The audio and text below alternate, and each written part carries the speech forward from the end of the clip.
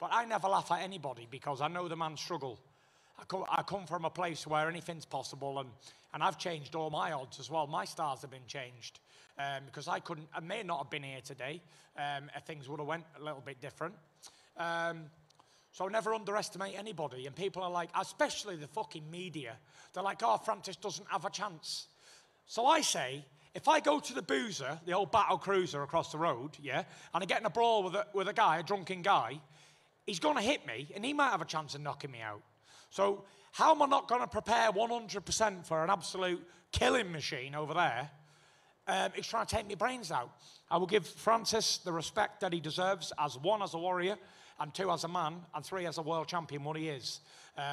He's a big man, very strong, very powerful.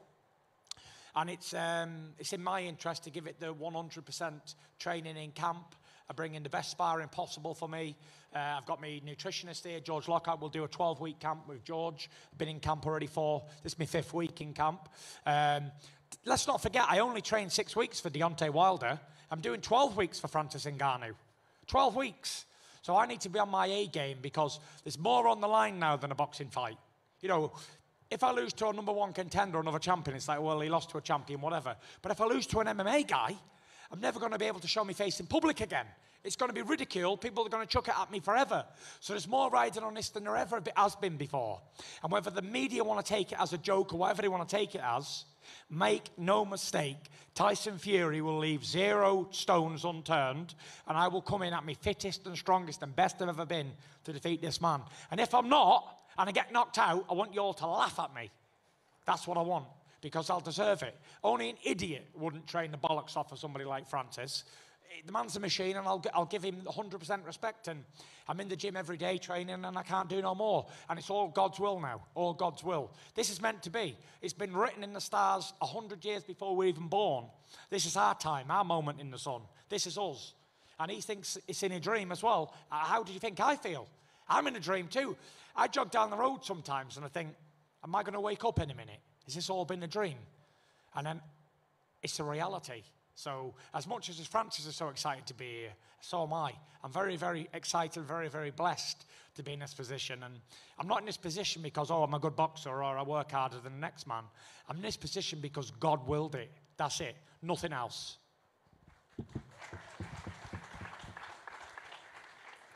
Just on Francis Ngannou's power. Now, Tyson, you are no stranger to taking on big, big punches. But they measured his punch, and he hits as hard as a small family car. Are you concerned about Francis Ngannou's power? I seen the video of him hitting the pad thing. Listen, the guy's a big puncher. You can see he's very big and strong and very well built. But, you know, I fought big punchers before, like Deontay Wilder, and I even fought the old Dr. Steelhammer, Vladimir Klitschko. And the one thing that both of them had in common were they both were massive punchers, but they both couldn't land it when it counted. And it's okay being a big, strong puncher in a target that don't move, but it's pretty difficult hitting this hand full power when it's moving like that. So you can't hit what you can't see. And, you know, I'm not the best at what I do because I'm easy to hit. I'm the best at what I do because I'm the most elusive world champion in history. And that's facts. ESPN will back that up. So, yeah, if he can land it on me, he's definitely got good aim, and he's been training. So, you know, it's I don't think he can. I don't think anyone can land it on me. That's a fact. And if they do, I'll just get back up. Because I get knocked down, but I get up again. You're never going to keep me down. And that's what it is. So, yeah, can't wait. All right, Francis, let me... We're going to find out on October 28th how good you move. You know how good I move. I'm like the Matrix in there, baby. I know. And you know I'm going to find you. I know you can fight, and I know you can punch hard too. So I know it. I'm not underestimating it. I'm expecting a tough fight. If it's anything less than a 10-round war, 12 rounds, however many rounds it is, I'll be disappointed. I'm expecting a war. And if it's not a war, I'm going to be disappointed. You get it. You get your war. We're both being paid a lot of money from the moment that you signed for this fight. So we're going to entertain. So this no is doubt entertainment. about it. I'm coming for everything. Good, and so you should. And if you beat me, you become the lineal world heavyweight champion. It goes back to the days of John L. Sullivan, the man who beat the man who beat the man who beat the man, going back to the olden days. You will be the Uno, #1 in the division. So yeah, fantastic opportunity, and fair play to you if you can do it. I'll walk across the ring, shake your hand, give you a kiss, and take you out for a beer. Alcohol free, of course. Let's bring in Bob Arum. It's sizzling up nicely, Bob. Yeah. You know, a lot of you writers out there say Francis comes from a different discipline, and therefore going in with a top boxer like Tyson Fury, he has no chance.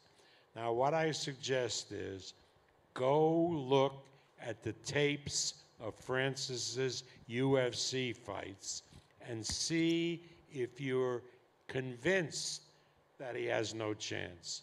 Because I have never seen anybody with the power, whether it's boxing or MMA, that he has, Francis has. Now, Tyson is quite correct. Boxing is different. And boxing, it's not necessarily who hits the hardest, but how you can land your punches. So this will be not only a massive event in a great country, in a great place that's emerging as an entertainment capital, but a significantly interesting fight that people will be talking about for years and decades to come. Thank you, Bob. Francis, I just want to touch on one thing, the weight of this fight. Now, when you're in the MMA world, you have to cut weight to make 265 pounds. You can weigh whatever you want in this fight against Tyson Fury. You're a big guy. How big are you expecting to be in there? And will you actually be bigger than Tyson Fury? What do you think? I want to be in shape. I want to feel good, you know, and that's why, like, I have a whole team around me to work on that. I have a great strength conditioning coach.